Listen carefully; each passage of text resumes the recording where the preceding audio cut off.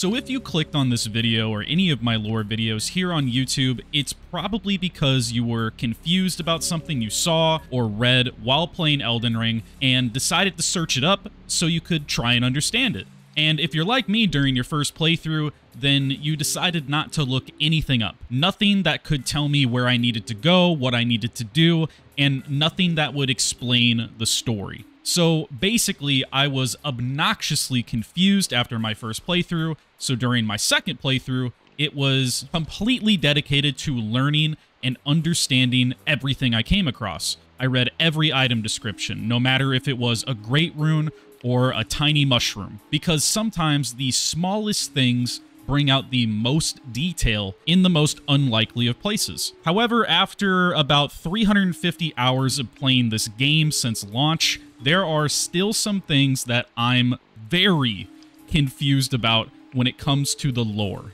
And I'm sure I could make several videos after this one called 10 more things or 10 even more unexplainable things when it comes to Elden Ring's lore. And I'm starting to get to a point where I think the story was purposely designed to be extremely confusing, because having hard evidence and facts doesn't lead to more community discussion and exposure like we're doing right now, which only helps grow the game and its influence on YouTube, Twitter, Reddit, wherever people have these discussions. All of that helps grow the game, so I'm saying maybe George R.R. Martin and the writers from Software made it purposely impossible to understand the story so that we would all have these discussions. It helps grow the game. And I'm not trying to say that I don't like the story. I actually really do enjoy it, but sometimes I feel like I'm a detective who's working around the clock to try and solve a mystery case, and as soon as I think I'm getting close or I have a clue, and I'll make a video feeling really good about it, and then I'll get a 15-paragraph comment explaining something I've never even heard of, and I'll just question everything I thought I knew about something. So what I'm saying is that some things in this game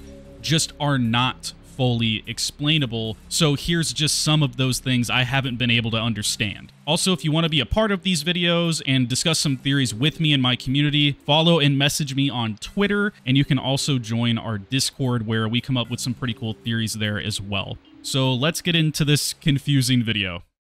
The first thing I'm confused with are the recycled spirit bosses that we fight, starting with Loretta. While I understand that Loretta left the Carrion Royals in order to help the Albinaurics find salvation so that their race wouldn't be completely destroyed, what I don't understand is why the spirit of Loretta is in the Carrion Manor. Because I find Loretta's story to make a lot of sense, except for this spirit boss. The Albinaurics were being slaughtered, Loretta wanted to help them, so she became a member of Miquella's Haligtree because it was used as a hidden place of salvation for the Albinaurics. That all makes sense, and it's a good story. But why is there a spirit summon of Loretta here? Is this a summon that Ranni placed herself to guard the entrance of the Three Sisters Towers? Kind of like the summon Ranni used when we fight against her mother Rennala? Or does Loretta still want to be a part of the Carrion Royals, but also wanted to help the Albinaurics, so she just left a spirit summon in this location? Or is this just a filler boss location so that the castle can actually have a boss that we can fight within it? All of these could be the answer, but to me it just feels like filler. It's the Carrion Manor, so they may have thought, this manor is kind of dull with content maybe. Let's just put a Carrion Royal Night Boss here because it fits the theme. But then we see Loretta again at the Haligtree, and then I just got very confused. Maybe she's attacking me here because I unlocked the hidden path to the Haligtree, because I guess I did open up the path to the Haligtree and the Albinaurics are no longer safe, potentially. And then I guess that would ask the major question as to why pretty much everybody in the Lands Between and their grandma attack you without even thinking, even though you're trying to mend the Elden Ring, which is what most of the people in the Lands Between would want. But then we saw the Flame of Frenzy ending that we can choose, and it made a lot more sense that everybody attacks us on sight. They can't really trust the Tarnished to do what they want us to do. And then there's another spirit location that I question as well, which is Mohg fighting us in the subterranean shunning grounds. I get that this is just a summon and it isn't really Mohg,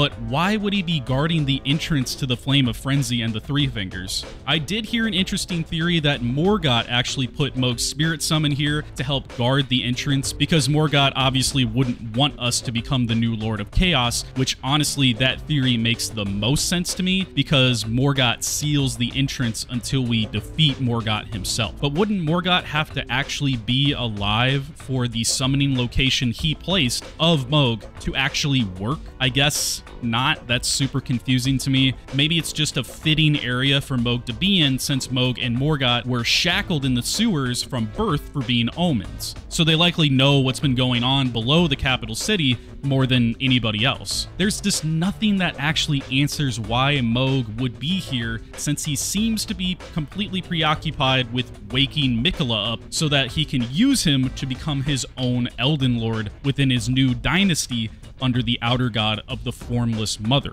But just like what Ranni does with Rennala, it seems like you can just make manifestations of certain characters. They don't actually have to be alive or actually be there for them to fight against you. And also, when it comes to Mohg trying to be the consort to Miquella, wouldn't that just be incest? Since Mohg and Miquella are technically half-brothers? Or are they just brothers, since Radagon and Marika are the same person, which we'll get into later, because I'm getting carried away here and confusing myself just talking about this. So let's just move on to some more confusing spirit locations. Like, why is Godfrey's golden spirit here before we face Morgott? Is this just another spirit summon location that Morgott placed to stop our path to the Erd Tree? Is this the Greater Will's manifestation of Godfrey in his perfect Elden Lord form? Or is this really Godfrey fighting us from another land far away, but he isn't physically in the lands between yet, and he's trying to serve the Greater Will even though he was banished from the lands between for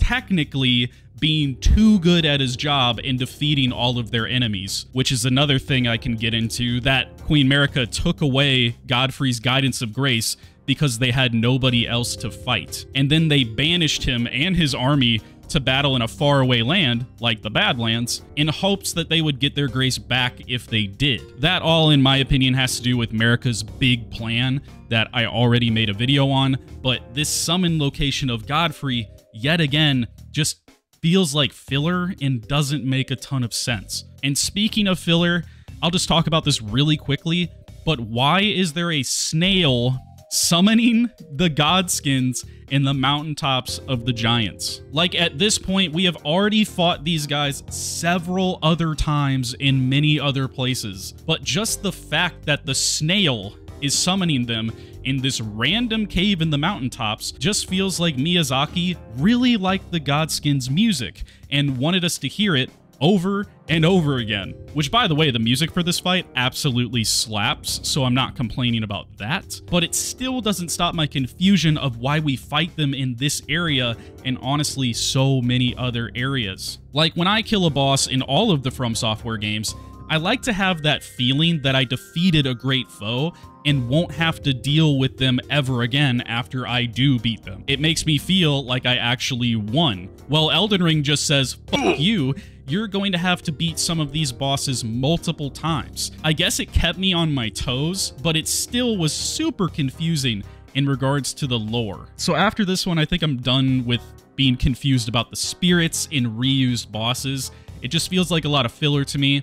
But let's move on to the mausoleums. I get that these giant mausoleums are connected to the demigods because there's a lot of good evidence that supports this. The greatest piece of evidence we can gather is from the Eclipse Crest Heater Shield, which reads, "The sun in eclipse is said to be the symbol of the wandering mausoleum where the soulless demigods slumber." There's also a ghost outside of the Church of Pilgrimage that says, "The mausoleum prowls, cradling the soulless demigod. O Marika, Queen Eternal, he is your unwanted child." So immediately when I hear the word soulless and being the child of Marika, I think of Godwyn, whose soul was killed in the Night of Black Knives. If this were true, it would make much more sense that Godwyn was purposely sacrificed by Marika and Ranni for their bigger secret plot in the Night of Black Knives, if he was her unwanted child. But then there's another ghost in Castle Sol that says, "Lord Miquella,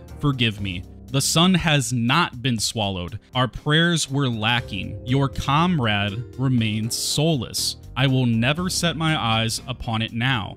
Your divine Haligtree. So now, of course, I'm just more confused. Like, what do they mean by soulless? Do they mean this literally, like Godwin not having a soul and just being a husk of a body? Or do they mean it as another word for evil? But what can be referred to as evil in the lands between? Nobody knows, since everything and everyone is trying to kill us. Except for our cool turtle dog pope, who I like to believe commands the mausoleums as a place for the demigods to repent their sins. And what evidence do I have for this? Absolutely nothing, besides that the mausoleums look like a turtle, or I'm sorry, you guys like to call them dogs. We are really all out here trying to confuse ourselves, aren't we? To go along with this, what the hell are the Evergales? I understand how they work as prisons for people who are seen as traitors in some way. But then we get to the consecrated snowfields, and an entire town of, by the way, absolute bullshittery is trapped inside of an Evergale. So I guess that means you can trap anything inside an Evergale. Also, to go along with this,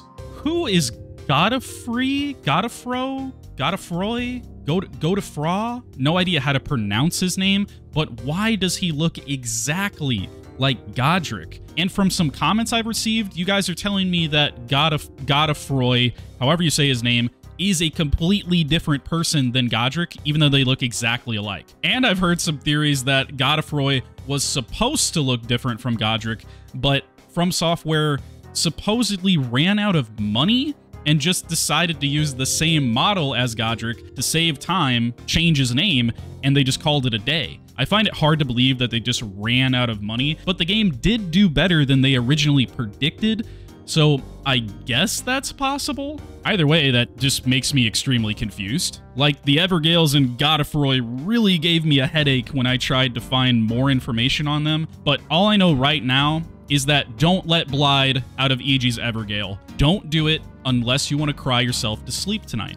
Also, can we talk about who the fuck is Rena? We can read from the Snow Witch set that reads, once born by the snowy crone who the young Ranni encountered deep in the woods. She was a witch and well-versed in cold sorceries. It is said that the doll that houses Ranni's soul was modeled after her. That old witch was Ranni's secret mentor. Now, honestly, since the game came out and we learned this, we have all just been assuming that Rena is the name of Ranni's mentor. Since she inherits a doll that looks like her, Ranni uses her name as an alias at one point, and she has her own tower next to Ranni's. But I've received some comments saying that Rena is just short for Renala, and that her mother was actually her mentor. Now, this is my least favorite theory, but I guess we can't completely discredit that, since we don't know who Rena is. We're all just guessing. And honestly, sometimes I feel like I'm just guessing with 90% of the lore throughout the entire game.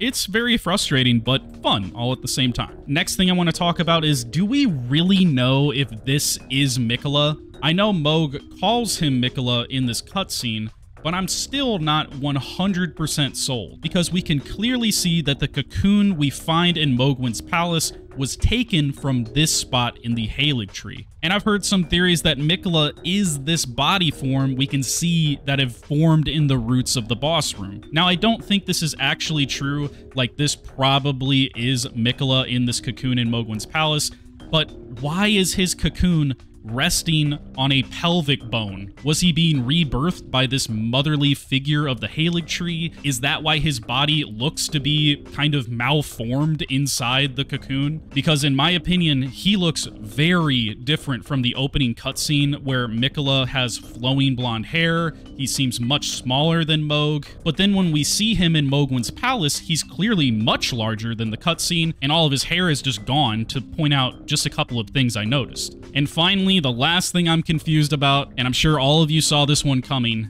is how the fuck are Radagon and Marika the same person, and how at the same time can they have children? Whenever I'm explaining the family line aspect of Elden Ring in my videos, I always have to randomly mention that Marika and Radagon are the same person just in case someone out there doesn't know that. Like, I can go with the fact that they're the same person. I started accepting these things when I started talking to a Pope dog in a giant pot. But trying to think of how the same person can fuck themselves so hard that they actually get pregnant and have children is quite confusing. But I can't be thinking that basic, right? We haven't seen how anything comes to life in this world. Everything could be born by eggs for all we know. It's not the conventional birthing process that we know of in our world. Like, you can have a mother and a father, but that doesn't mean only the mother in the lands between has to birth the child and that they need to do the dirty deed to actually reproduce, which thinking this way just confuses me even more than I already was. But I like to tell myself these things that really make no sense in my brain to try and understand how other things might happen in the world of Elden Ring. And maybe there are answers to all of these questions that I just haven't pieced together at this point. And most of the time you guys do send me some really interesting theories that you make on your own, but then I'll find a clue that completely discredits my own theory and that theory that you sent me. It's all just very confusing. Probably like the format of this video, which has somewhat been a frustrating mess of information. And while I would love to be the dictionary of all things Elden Ring for you guys, I'm just a human being like all of you who's obsessed with figuring out the story of this amazing game. However, I am starting to come to the realization that it might just not be possible to piece all of the information together to come up with a cohesive, understandable story. It's complicated, but I love the game so much that I don't care about the frustrations I have with certain aspects of the lore. It's always fun to speculate, so let me know what you guys think. If you want early access to these videos along with some other really cool benefits, join our Patreon along with these cool people like Pascal, John David, Arthea, Hunter Elliott, and Blacklisted. I will always shout you guys out in every video I make. Have a great rest of your day. Take care.